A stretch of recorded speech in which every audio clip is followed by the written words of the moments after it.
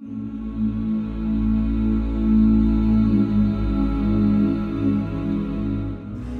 present and time past are both perhaps present in time future, and time future contained in time past. If all time is eternally present, all time is unredeemable.